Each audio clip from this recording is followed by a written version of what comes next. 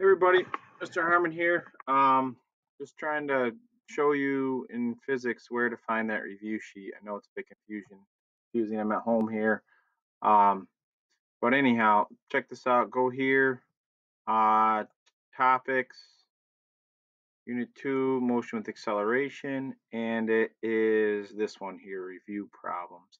I took some of the descriptions out here. I got to go back and get some of these other descriptions out. Just kind of a pain. They kind of get in the way.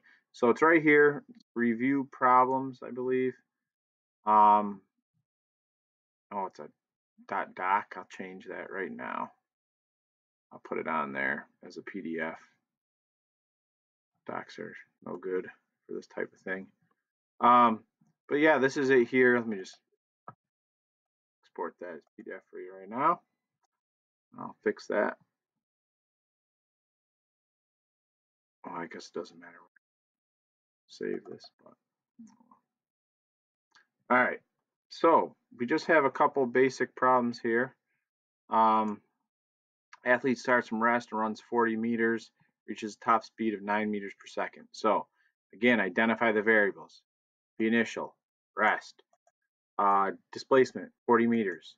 The final, 9 meters per second. Now, if you want to make the organizational table, go for it. If you want to list them out, go for it. T, time, what you're looking for. Runner's acceleration, A, what you're looking for there. So for this one, you're really going to have to probably start with, I don't know, average velocity equals displacement times time, something like that. And then you can pick what you want for acceleration. This one here, when an object is dropped, accelerates at a rate of 9.8 meters per second. That's true. It does. Acceleration due to gravity, we sometimes call that. So when something's dropped, its initial velocity is 0.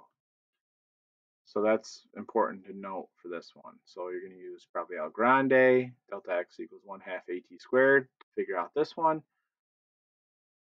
And then you got to sketch graphs to represent the motion. So it's just something accelerating at a constant rate. And down is kind of irrelevant, right? You can say down is the positive direction. That's fine. This one here, given the following velocity versus time graph, determine how far the object moved during this time interval and its maximum acceleration. So acceleration is slope of velocity versus time. So find the maximum slope of the velocity versus time graph.